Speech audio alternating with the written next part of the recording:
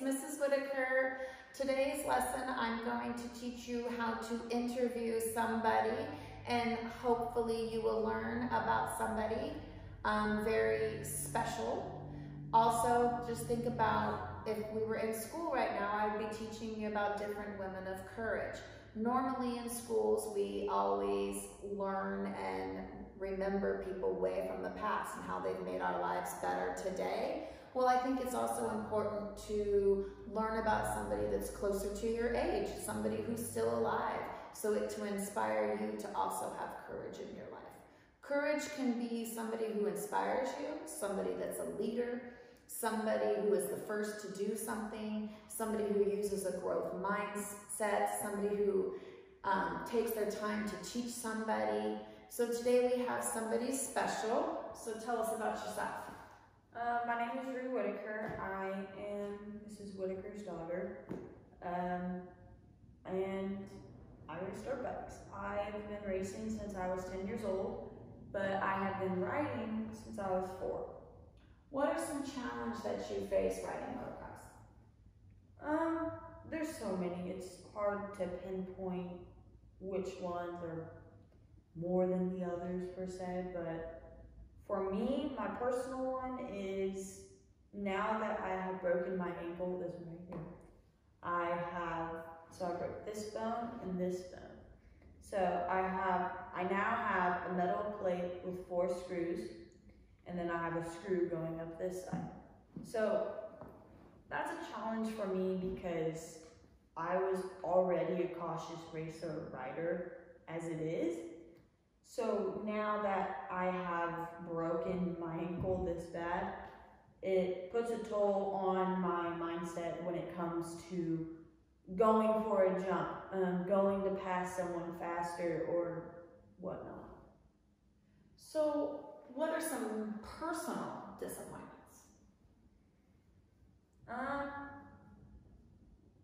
Now that I've broken my ankle, there's people that are now faster than me that I once was beating before. So that disappoints me in general, and I feel like that would disappoint anyone who has gone through an injury. Other than that, there's not really much that I find a disappointment in myself. So tell us about the challenges of showing up to a race. Like, what's a race like? A race is a completely different atmosphere. You have people who are not nice, you have people that are beyond nice, and then you just have people in the middle.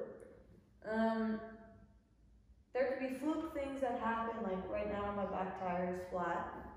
I didn't know that when I went riding on Friday. Something in the motor could not be working right, causing your bike not to start. Lose bolts, we just noticed that. There's just so much that could lead to something going wrong on a race day. Weather is another big one. I've showed up to races and it's just pouring rain. They don't cancel it. It's beyond windy. They don't cancel it. And even I've raced in 120-degree weather. It is what it is. It's a race and you go race. What is the farthest track you've ever had to travel to?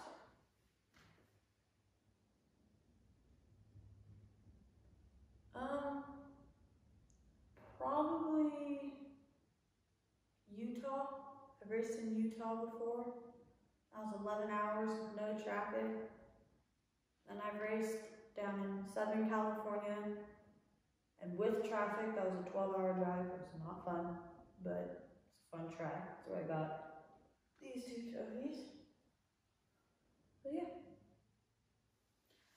So being a girl or a female, why would this be harder? Why would this be a sport that's hard for a girl? Our body form and style is different than a guy's. It's just normal facts. So we don't have as much natural strength as guys do. So we personally have to push ourselves harder on and off the track in order to be where we want to be. what about, why would it be better if more girls did this? It doesn't really matter per se that more girls do it. Like us girls, if we want, can race with the guys. Like there's no penalty to that. But if we did have more girls, we'd have a bigger gate size, meaning we'd have more people in one race, and we wouldn't have to race with another group of people. What about, so the races that I've been to, the women or the girls are usually at the end of a race. Why do you think that happens? It just depends on how people set it up, because at the last 2 races I was at the beginning of the day, so it doesn't really matter. But in general, do girls usually get a nicer track, or is it, in our write-up before you said something about a track being hammered? What does that mean? Well, I can't really say if it matters being a women's race, because there's other people racing with us that have the same race, and but a track does get beat. It does get hammered, and that's what everyone has to deal with. What makes a track hammered? Just riding on it all day. So so it sounds like this is a challenge for you. It doesn't sound like there's a lot of girls do it. You've had a broken ankle. Why keep doing it? I like to challenge myself, and I'm not really scared of much, and it keeps my adrenaline up, it keeps me going. What does it feel when you do good in a race? Not necessarily getting first place, but you just feel accomplished in yourself. You feel accomplished. So does it feel good because it's hard and something is a challenge, and so you have to keep working at it? Well, you have to do so much to lead up to your race, and when you do good in that race, you feel like your hard work is paid off. So if you had to tell a second grader how to use a growth mindset in sports, in anything that they do, whether you're a girl or a boy, what is something that you would tell kids? Don't be scared to test your limits. Just push yourself to be better at whatever you're doing. So a lot of people watching probably have never ridden a motorcycle. So we have a picture of somebody that you really had kind of inspired you when you were younger. Tell us what type of obstacles did she go through, or what is something different about her? Like, why is she in a Rebel Girls book? Why does she have a book about her? Ashley Feilich was the first ever woman to be signed a pro contract with a company, with a team, and that really changed women racing. And she's not like most other pros riders in general. She's actually deaf, meaning it's really hard to hear your bike. Obviously you can't hear. It's really hard to know when your bike needs to shift into a better gear. So she had to physically feel the vibrations of her bike when it was getting in a higher, when it was maxing out in the gear it was in.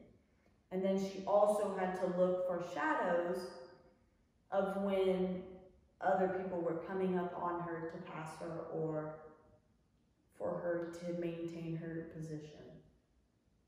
So we can see why she has a book, why she's in books, why she's very interesting to read about.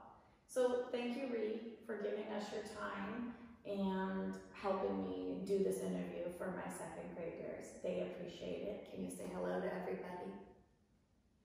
So remember, a woman of courage, you can be the first to do something. Anybody with courage, if you're the first to do something, it kind of paves the way for other people. Also, things aren't easy. Everything in your life is going to be difficult, but it's your growth mindset. How are you going to challenge yourself? How are you going to keep going?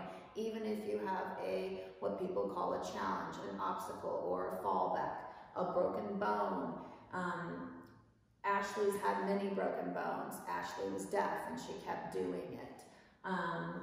Rhi has a broken bone, keeps doing it. You fall over, you crash, you get upset, but she still does it. She still works hard for it. But thank you, everybody. In my Google Classroom, I will post an article about Ashley, and I will also post a written paper that we would have normally usually done in class. You can print it out or just read it online. But what I really would like to inspire you to do is interview somebody at home. Ask them what challenges have they had to go through in their life and what makes them a better person today, or what keeps them doing things that they do.